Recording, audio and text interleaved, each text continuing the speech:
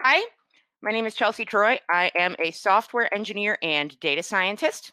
I'm currently teaching a Python programming course at the Master's Program in Computer Science at the University of Chicago as well. And you can find me online at chelseatroy.com, or I'm also Hey Chelsea Troy everywhere, including on Twitter, which you have a link to a tweet in the chat, so you can take a look at it there. So I'll be honest, most of the time when I speak and teach, I stick to purely technical topics. But today I'll be talking about two important professional skills, which are giving and receiving feedback. What I'm going to do is I'm going to tell you some of the things that I wish that someone had told me about giving and receiving feedback when I was first starting out in tech, because I think it would have made the first decade of my career a lot less stressful. And I think that these things would also make somebody's second, third, or fourth decade of their career much more productive, particularly as they have gained some power in the workplace. Why, when they've gained some power in the workplace? We are going to talk about that today.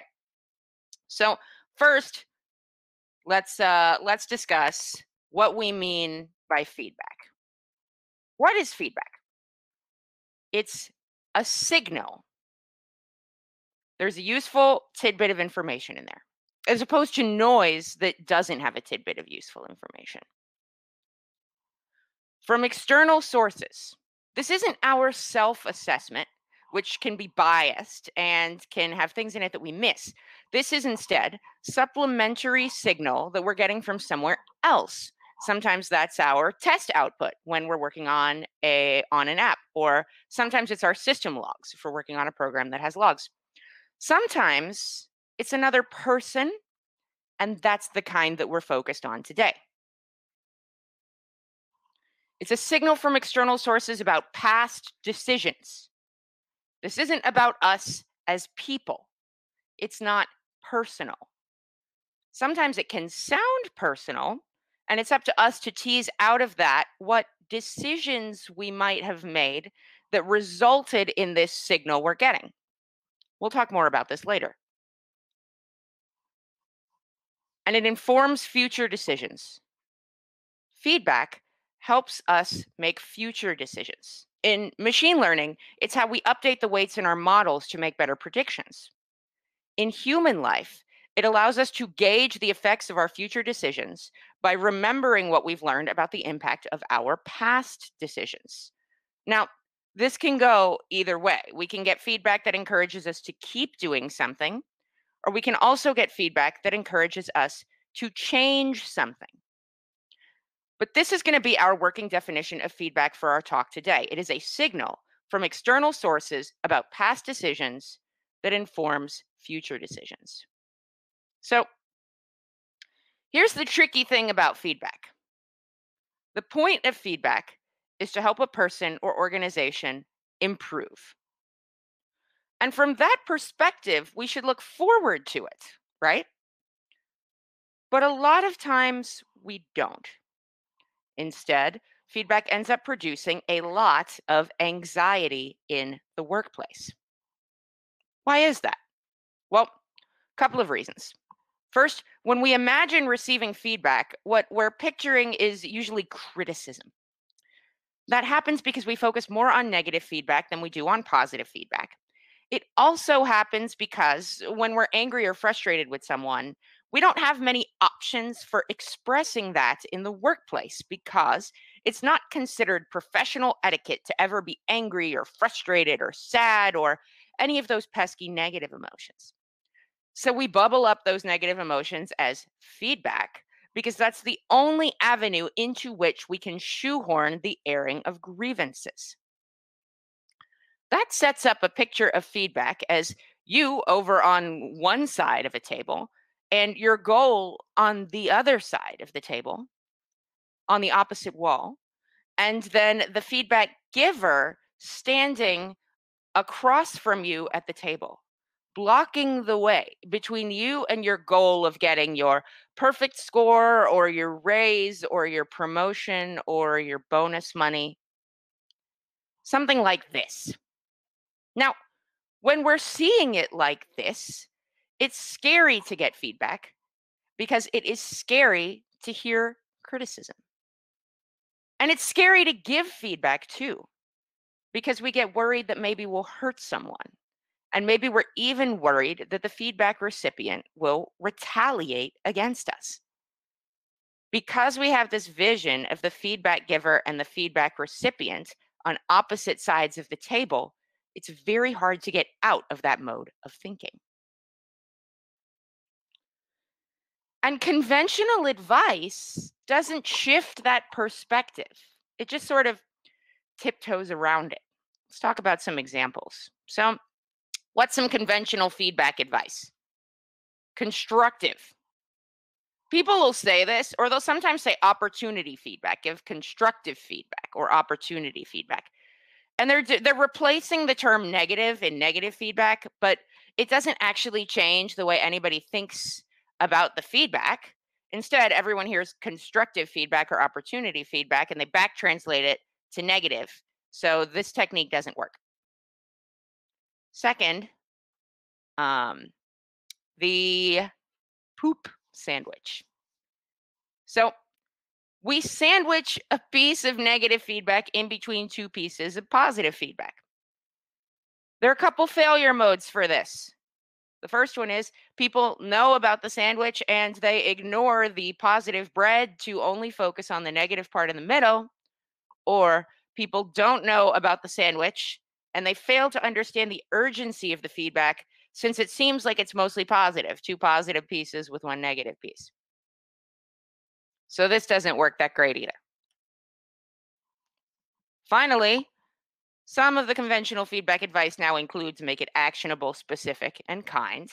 This is getting closer to a paradigm for how to deliver feedback, but it assumes that the feedback giver has control over whether the feedback is perceived as kind, and they don't.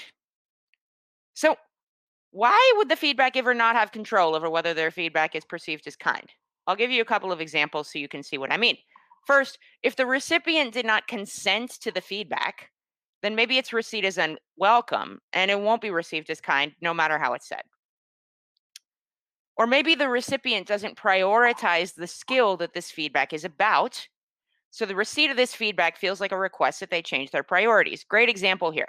For folks in marginalized groups who are looking for feedback on their technical capacity, they'll often be given personality feedback. Oh, you should smile more. Oh, you should speak more softly in meetings. You should speak more directly in meetings. This kind of feedback that doesn't help them advance their technical skills and is focused specifically on how other people perceive their personality, which somehow for folks from marginalized groups can never be right in a workplace setting, no matter how it is.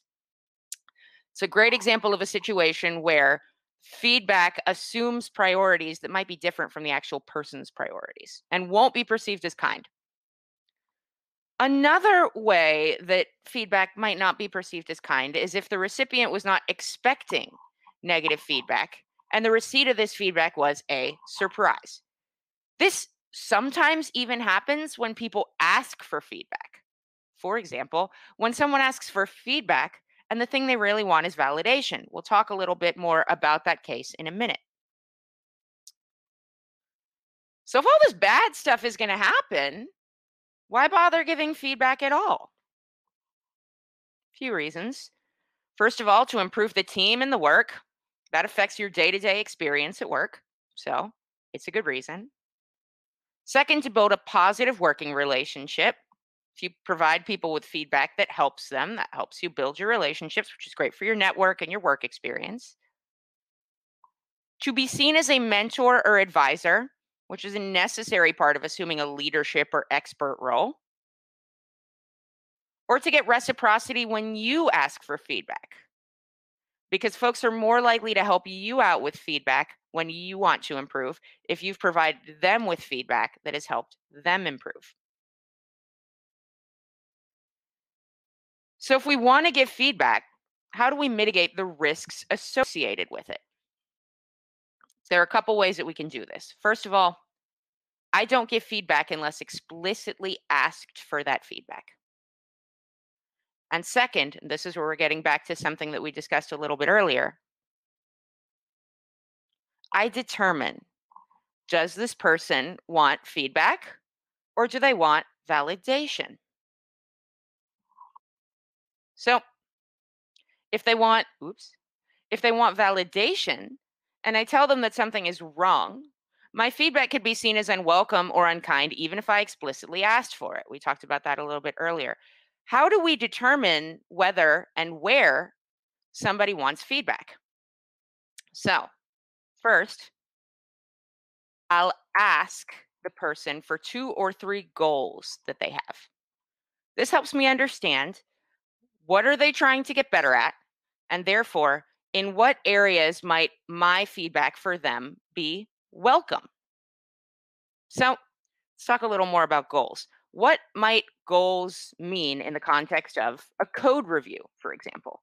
Well, usually when we write software, the main things that we're thinking about depend on the app and the project. Some of the options might be maintainability or documentation or resilience, no errors or as a result of inadvertent bad inputs, for example, or security against deliberate bad inputs, or speed. Those are all qualities that we might have as goals in our software and things we might be looking for feedback on in a pull request review. What might goals mean outside the context of a code review? Well, outside the context of a code review, our colleagues might have all kinds of technical or interpersonal goals. For a while, for example, I had a goal of noticing when my less outspoken colleagues wanted to talk in a meeting and helping them get the floor. So that was a goal that I had. Second, after I get the person's goals, I get their self assessment. And this is how I determine whether they're looking for feedback, or rather, whether they're looking for feedback on opportunities to improve, or whether they're looking specifically for validation. If their self assessment is purely positive, they might be looking for validation, which is sometimes fine. And I can provide it to build a relationship with this person to the extent that I authentically can. So, for example, if somebody puts some code in front of me and they're like, oh my gosh, I just did this. I worked really hard on it. I worked all day yesterday and I think it's awesome. Isn't it awesome? In that case, they're looking for validation, and I'll agree with them to the extent that I authentically can. Yes, Joe, this is absolutely awesome. This is so cool. That can help me build my relationship with my colleague by validating them in what they're working hard on. So, if, however, their self assessment includes some concerns, it's probably safer for me to provide something other than congratulatory comments. For example, if that same colleague comes to me and shows me some code and says, hey, I'd really like your thoughts on this code. I'm proud of the elegance with which it does whatever, but I'm concerned about the legibility of this part right here. So that tells me that this person is already thinking critically about this code. And it also tells me something about the specific goals that this person has with regard to improving it. That's helpful for me in knowing that I can say something other than a validating comment and have a chance that it will be seen as helpful. So once I have the self assessment, if that self assessment demonstrates that this person is not necessarily specifically looking only for validation, I now make 2 lists. For each goal, I list first things that max out the opportunity to reach that goal. This is things that this person is already doing that work towards their goal. They're things that this person should keep doing the way that they are doing it to get closer to that goal. Things they don't have to change. So, second, places where there is still additional opportunity to reach the goal. This is things that the person can change to get closer to their goals. These are opportunities for me to help them get closer to the goal that they may not have seen. And by framing it that way, what I can do is move my chair in the feedback conversation around the table so that the recipient and I are now both on the same side of the table, facing their goal on the other side, and conspiring to help the feedback recipient get to those goals. It changes the relationship between the giver and the recipient of the feedback from an adversarial one into a collaborative one, where they are both facing a common challenge together. Now, let's talk a little bit about receiving feedback. When we're thinking of feedback as this adversarial thing, giving feedback is scary, but receiving feedback is also scary.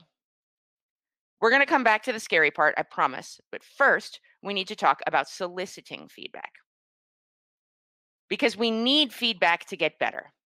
To accelerate our careers, we want to absorb the knowledge and perspectives of other people, including about us specifically. But in the working world, where the peer reviews are not required, far more often than scary feedback, what we're getting is no feedback or insufficient feedback. And without feedback, we can't get better. So, how do we incentivize people to give us feedback? By the way, this becomes more and more important as we gain power in the workplace, because the more power we have, the more possible it is for us to retaliate against a feedback giver in a way that would impact their careers or their lives. This is part of the reason that as people rise up the power structure, they complain about getting less and less feedback. It's not that that person became a different person, but rather that the amount of power that they had increased such that the risk of telling them something that might upset them also increased for people at the organization. So, how do we deal with that challenge? First, we expressly solicit feedback from people rather than hoping it's just going to roll in unprompted. I find that if I gave someone thoughtful feedback in the past, they are more eager to reciprocate than when I am looking for feedback.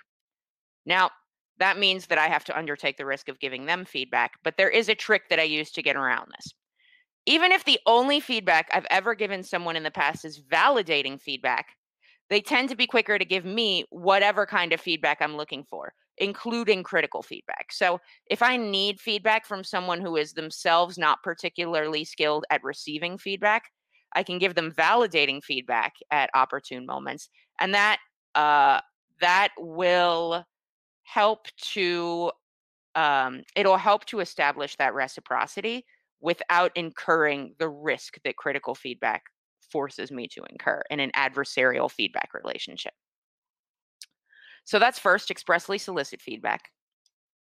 Second, we give them our goals. We were talking about asking for goals and we were talking about giving feedback. Similarly, when we want to receive feedback, we can provide those goals up front. This does a number of things for us. First of all, it makes us safer to give feedback to. It makes us safer to give feedback to because it demonstrates that we have already thought about what we want feedback on, and thus that feedback is more likely for us to perceive as helpful. Second, it controls coworkers' focus. So, if somebody's been working with us for 10 or 15 years, it's going to be really hard for them to filter back over all of their experiences with us to get all of the feedback that they might have for us. But if we have a specific goal, then folks can use that to focus their thinking and consider their specific interactions with us that might have related to those goals. It also allows us to avoid situations like the one where we were talking about before, where somebody is looking for technical feedback and what they get is personality feedback. When we control coworkers' focus, we reduce the likelihood that we're going to get feedback on topics that are not our priority.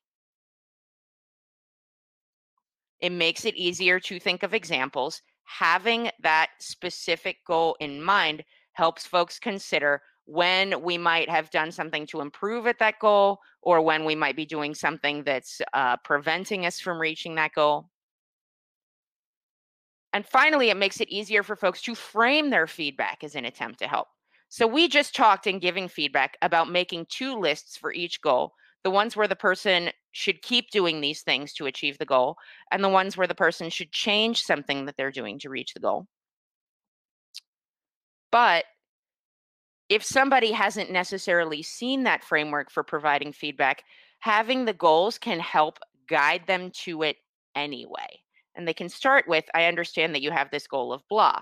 I think that you would have an easier time getting to it if you change this, this, and this. Folks stress out a lot about framing feedback precisely because no matter how you frame unwelcome feedback, it tends to be viewed as unwelcome. But the feedback on the feedback will never be about, you gave me feedback I didn't want. It'll always be about the framing because it's not considered appropriate to say, I didn't want that feedback in the workplace. And so the framing causes a lot of stress. And giving folks guidance with regard to how to frame that feedback will be helpful for getting them to give it in the first place. Okay. So, third, after we receive the feedback, we follow the steps. What are the steps? First, thank them. This establishes that it is safe to give us feedback, that we probably won't retaliate. Second, explain how we will act. So we get credit for responding to the feedback even before we have done anything with it. Third, follow through. By using the feedback, we demonstrate to the giver that we value what they have to say. And fourth, publicly praise the feedback giver for their help. So they receive a professional reward for helping us. This makes them more likely to give us and others feedback in the future because what they're doing is they're taking time away from the code they could be writing or the job function that they could be performing that's going to get them a raise or a promotion. And they are instead spending that time helping us get better. So here's a question. What if it hurts? What if they have something bad to say? So in a former life, before I was a software engineer, I was a coxswain, which is the person in a rowing shell who sits in the back of the boat and yells at the rowers and tells them what to do and steers.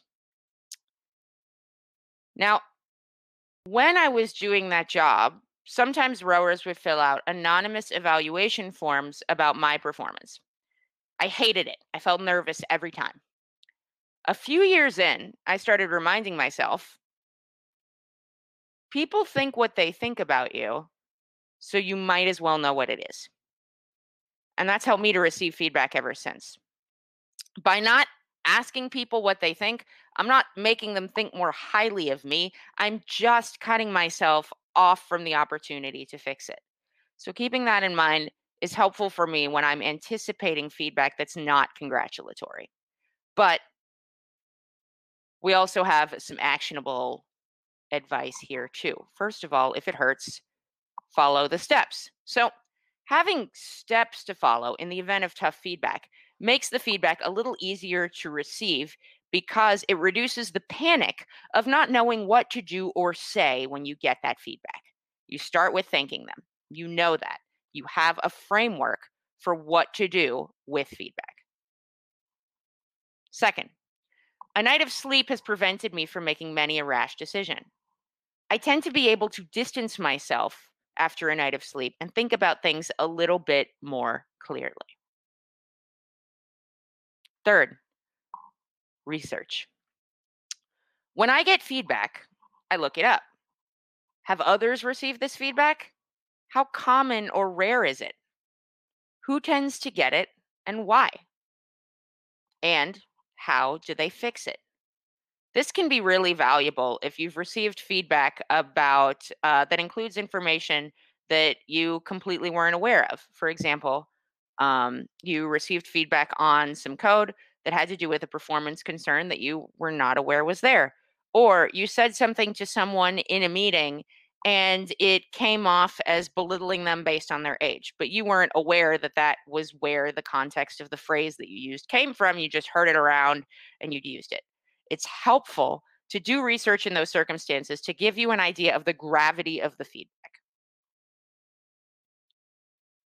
So finally, and this isn't always, but this is if the feedback is particularly difficult to process, I'll find someone who can help me process that feedback.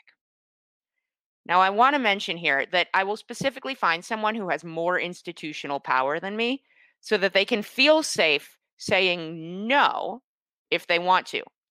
Being a processing buddy is essentially helping somebody with emotional labor. And so I want to make sure that I'm not asking somebody for free emotional labor in a situation where they can't say no to me. This person can help me work through my feedback and figure out what I'm going to do with it. I can say to them, I got this feedback. This is how it made me feel. I did some research. This is what I found out. And this person can help validate my feelings, sort of, and help me get from, I got this feedback and I feel really bad, to, this is my action plan that I'm going to use to get closer to my goals with the help of this feedback. And finally, we make that plan. We take those action steps, we put them in a list. Maybe we decide in what order we're going to tackle them, whether we want to tackle a few of them at the same time or we want to save some for later. Having that plan is what turns feedback that hurts from that hurtful experience into the positive experience that it becomes once we act on it.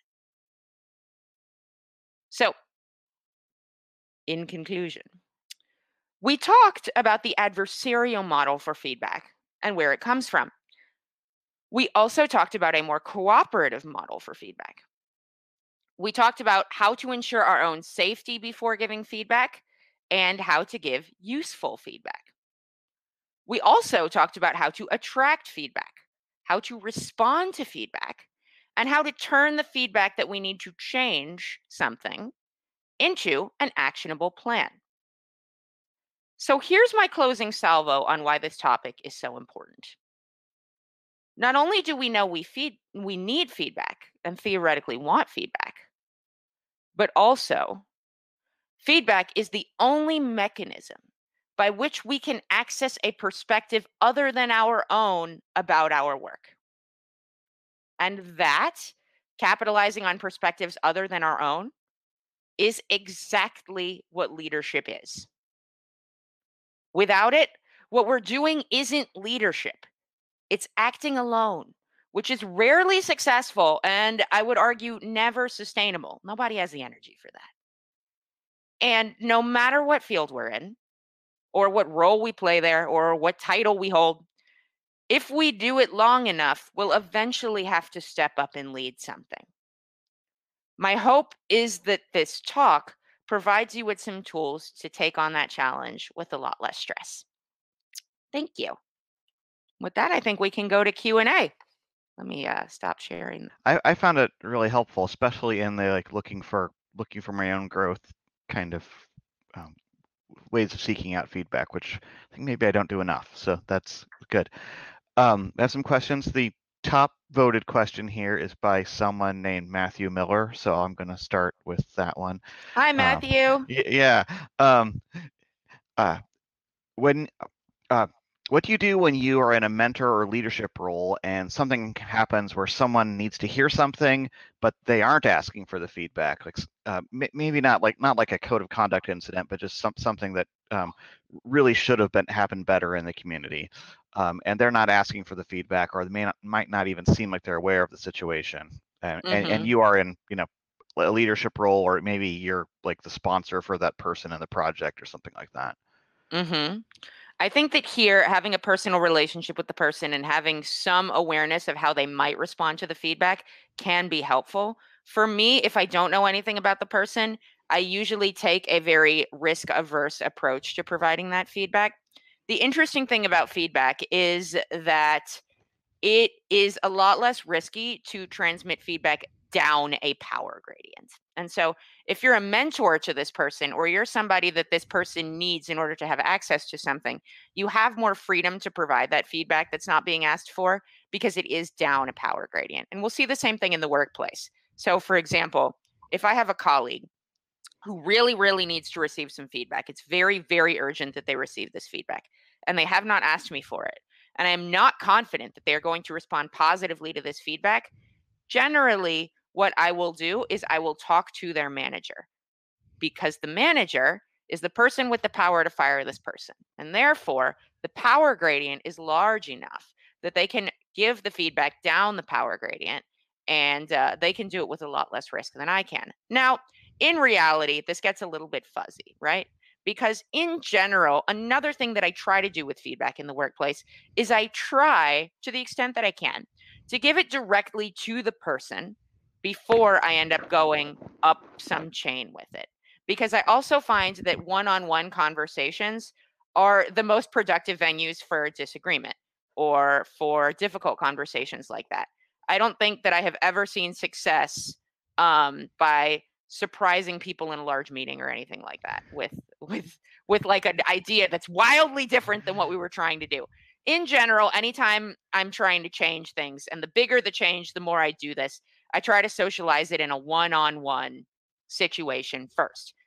I do have to counterbalance that with the risk of retaliation when it comes to feedback specifically. So suppose that I need to give feedback to, like, this is not the situation, by the way, where I currently work, but suppose that I need to give feedback to like a tyrannical CEO who is 100% convinced that they do everything absolutely right.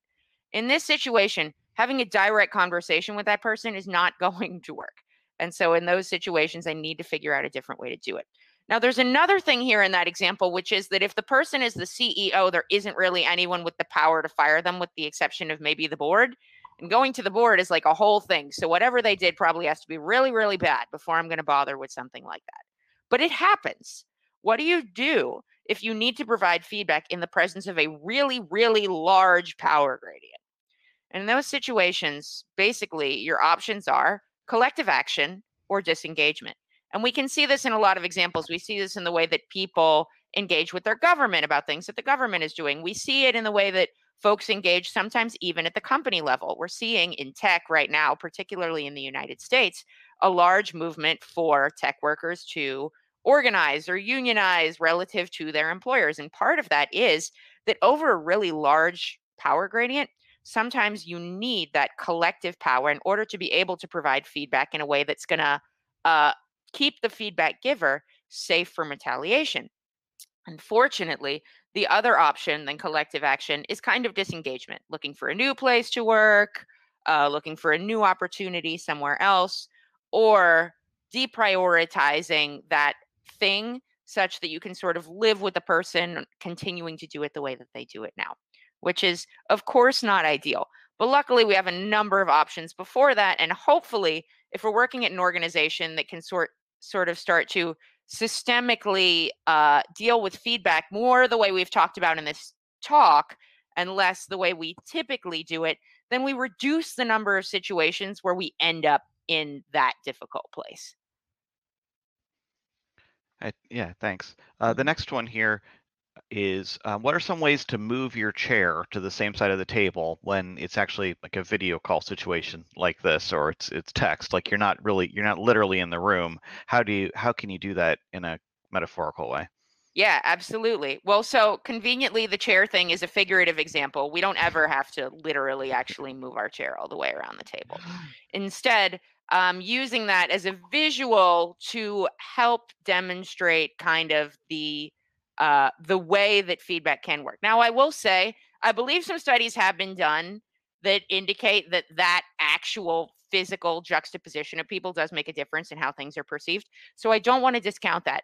But even if you can't move, and I don't usually physically move my chair, I can still figuratively move the chair by asking somebody about their goals and then framing my feedback to them in terms of how do they reach that goal? Both what do they need to keep the same in order to reach that goal, and what do they need to change in order to reach that goal? And as I'm talking to them about that, I will continue to bring it back to their goals. And I can say, I know that you're trying to get this project pushed by this date. I think that you need to keep doing what you're doing with regard to commitment to your own like focus time sessions and those kinds of things. Another thing that might be able to help you reach that goal is when folks are putting meetings on your calendar all the time, you might consider trying to ask for an agenda ahead of time. That way your meetings will end up running over a lot less, and you'll be able to stay true to that focus time that you want to spend working on this thing. So that's an example where somebody maybe asked me for feedback. I'm trying to get my project out. I can't seem to find time to work on it. How do I do it? And I have kept the entire thing focused on their goal and how they might reach that goal. And that's very different than if I had come in and I had said something like, well, you've got this project, it's not reaching the goal. Maybe you're not putting enough time into getting the project done.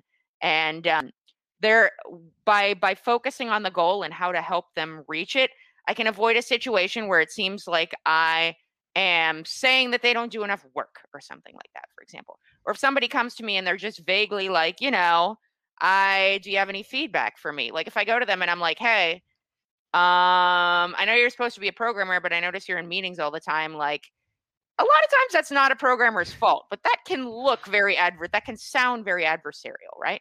And so focusing specifically on this is the part where I am helping you reach this goal. You've communicated this goal to me. I want to help you reach it.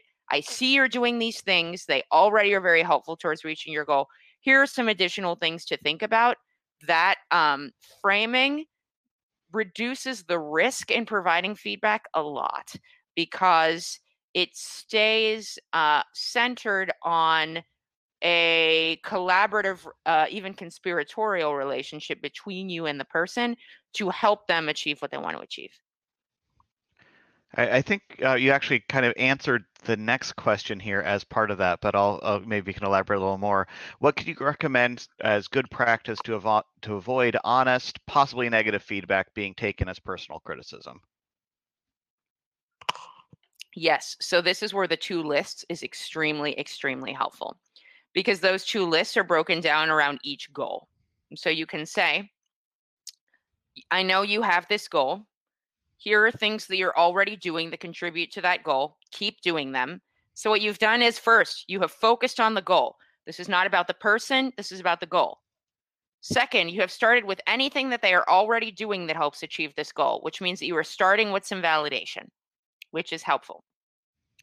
And then third, you have here are some additional things to think about to reach that goal, or here are some things that you could change that would help you reach that goal more quickly or in the time frame that you want to. And that way, the focus is the entire time on helping the person do something that they have already expressed to you that they want to do, which makes it a lot easier to establish that feedback as something that you're doing to try to help them. Okay. Let's see. How do you feel about the adage, praise publicly, criticize privately? How do I feel about the adage praise publicly and criticize privately? So this harkens back a little bit to something that we were talking about before, a couple things that we were talking about before. Praise publicly, yes. Not everybody loves being singled out in a large group. So that's something to keep in mind. In general, public praise, definitely. Large groups, not always necessarily the way to do it, but praise someone to their manager or to people who are responsible for tracking their growth in an organization, absolutely. So in terms of criticize privately, in general, if I can and if I think it is safe, I will try to give feedback to the individual in a one-on-one setting first before I will go over their head with it. I will only go over their head with it in two circumstances. And the first one's much more common. The first one is we already talked about this in a one-on-one setting a few times, and nothing is changing. And now what we've got is not a single incident, but rather a pattern. And I define a pattern as at least 3 instances where something is demonstrated. That ends up being really helpful to me because then if a manager sort of like is busy and doesn't want to deal with it and tries to write it off by saying it's not a big deal, I could say this is not about the latest incident. It's not about any of the incidents. It's about the pattern. And if the pattern continues, then that's going to be an issue. So that's the first one, is where individual wasn't effective. The second one, and this happens much more rarely, is where I already know from having watched this person receive feedback in the past that even my best feedback techniques are not going to make this person see this feedback as kind or necessary or any of those things. Maybe they just straight up don't respect my opinion and what I have to say, in which case they really don't want to hear anything from me. No feedback that I provide is going to be considered useful to them, and I don't have control over how they perceive that feedback, right? That's the second situation where I'll talk to somebody other than directly kind of the feedback recipient. And I will say that happens very, very rarely. And I will say, for what it's worth, that happens even more rarely now than it used to, given that I've sort of gained some institutional power in the industry, which means people are a lot less likely to write me off than they were earlier in their career, unfortunately. Okay, this next one is about closed beta testing and feedback on apps and software. I'm not sure that's super relevant, so I'm going to skip it. I Question will asker. say Okay. about All right. that one, no, it's Go okay. ahead. I think you're right. I think that's a good call. That having been said, this talk is mostly about interpersonal feedback. However, I have a couple of blog posts about feedback on code specifically. So what I'm going to do is, let me pull that up right now, and then I'm going to drop a link in the chat. Because feedback is this interesting thing, right, where there are a couple of different ways that we need it in the workplace, and the interpersonal is kind of what we've talked about, but we also have this very unique situation where we talk a lot about code. So this one is about reviewing pull requests. It sounds like this, with closed beta testing, another thing that we're talking about here is sort of feedback from large groups and how you parse feedback from large groups. So I don't have anything specifically on that on my, well, I might, but I don't think that it's 100% related. I think something that is more related is understanding how to parse data from a large number of people, in order to figure out how to change something. And for that, the pieces that demonstrate how I do that are actually about teaching, where I have a large class of people and I have to design my class based on how they are going to respond to things. And so I have two pieces on teaching and feedback that I'm also going to share, because I think that those, a lot of the skills that I talk about in those, is also going to translate to something like a beta test. And so the first one is just about iterating on a class based on course feedback. It talks about the questions that I use in surveys. It talks about how I evaluate the responses to surveys. And finally, I'm going to share a piece called Designing Assignments for Programming Classes. And here's that one. And what this one does is it says, how do we take a bunch of amorphous data in bar charts and figure out from that how to change our assignments in very amorphous ways? So hopefully either of those will be helpful. Awesome. I hope somebody is saving these links so we can attach them to the video later. Action be cotton. Um, I'm glad that was a really useful thing out of something I thought was out of context. So awesome. That was really helpful. And actually, we just did a survey of, I got about 800 responses back about the Fedora project in general. And so we've got a lot of that collective feedback to parse. So Sweet. You have a case study. Exactly. All right, the next one is, can AI assistants be helpful to predict the outcome of a feedback and warn if something bad is going to happen? Sorry, can you repeat the question, Can please? AI assistants like help you evaluate feedback before you give it to see if it's going to be helpful? I have not tried that. I would hesitate. Here's why. What computers do is they attempt to approximate. Computers cannot innovate. What AI does is it can take, well, I will say what, yeah, what computers do is either we tell them how to make a decision, or they use data about decisions we made in order to attempt to replicate the decisions we made. And for that reason, unless the issue is specifically a scaling issue, computers are bounded in their ability to accurately make a decision by how accurately we make that decision. They can outdo our skill. They cannot outdo our judgment currently. And I would say that when it comes to how and whether to give feedback, collectively, our judgment is not great. And that's not because of any one person, it's because we have a culture that doesn't really teach us how to give or receive feedback. And and because of that, there's still a lot more work for us to do around learning those skills to be able to make those decisions ourselves. So AI is probably not where I would look to improve feedback mechanisms right now. The place that I would look is to changing the way that we approach feedback as an organization from the leadership level down, because this works at the IC level. But if the CEO is still like, does anybody have any feedback for me? No, I guess I'm not getting any feedback. Like, then that's creating an uphill battle for the modeling of mechanisms of effective feedback. So it sort of has to start at the leadership level. This is amazing because I saved for last this question, which you've just segued nicely into, which is how can we as a project build a culture where exchanging this kind of supportive feedback is a norm? Yeah. So this is an excellent question because it brings in this whole other skill set called that I'll refer to as socializing changes at work. Because the thing is that at most organizations, even at the leadership level, it's giving and receiving feedback is extremely stressful.